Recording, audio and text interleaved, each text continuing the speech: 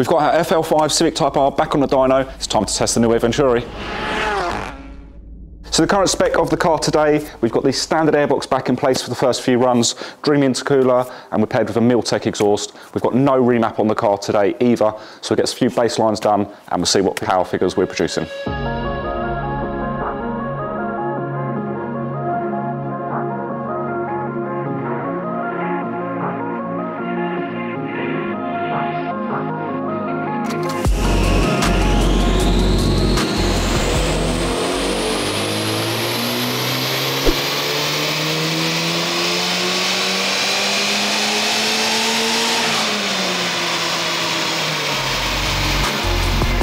Baseline numbers are in now, so we'll get the Eventuri fitted and we'll repeat the process again.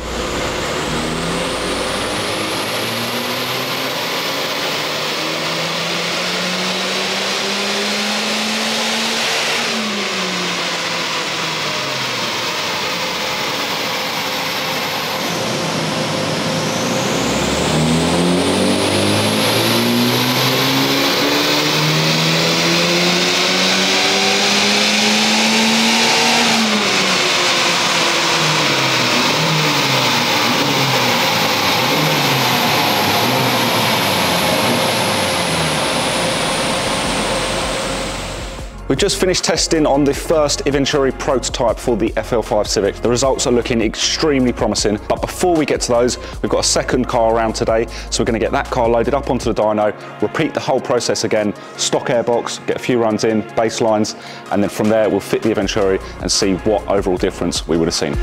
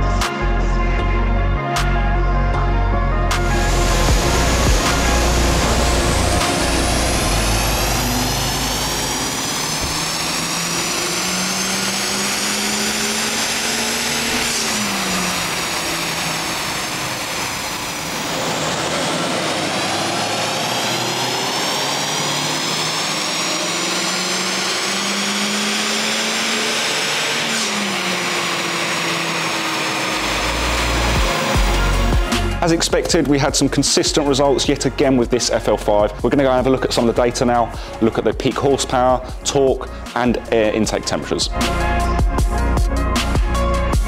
So Phil's finished testing the intake on the FL5. We did runs with the stock system, did them consecutively to get a nice regular number, and then we swapped it over, left the car on the dyno to reduce the variability, put the intake in, repeat the same process to keep the variables to a minimum. And I'm pleased to say that we have some very good results.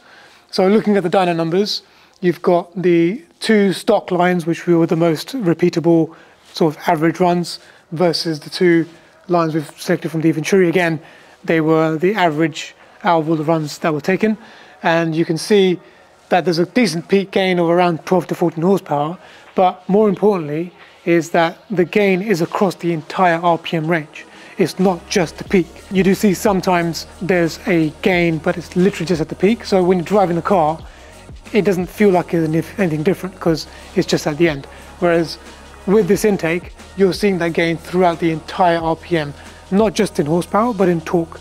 And importantly, in the mid-range, we've got instances where it's approaching 20 foot-pounds of torque. And you will feel that in the car. You'll feel that in terms of how it pulls, how the car feels with the throttle response. It should be much sharper, it should be much more instant, and generally the car will feel more aggressive, more eager to pull to the red line. So that's a really good result, because the intake is flowing much more than stock and you're getting a nice consistent gain throughout the entire rev range. So although the engines between the FL5 and the FK8 are very similar, the actual airboxes are different. And one of the reasons is because there's more space in the FL5 engine bay. When I was designing the system, I overlaid the scans of the FL5 and the FK8.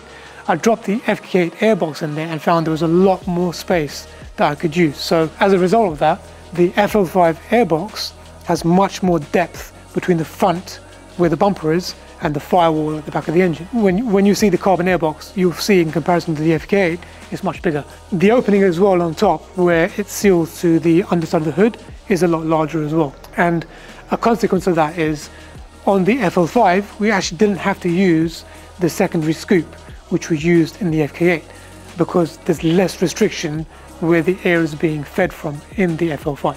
So that's the main differences between those two intakes. Now, the other thing we've also done is revised the actual turbo tube, the carbon turbo tube, which goes from the airbox all the way around and down to the turbo. And what we've managed to do is actually increase the volume of that tube in comparison to the one we made previously for the FK2 and FK8.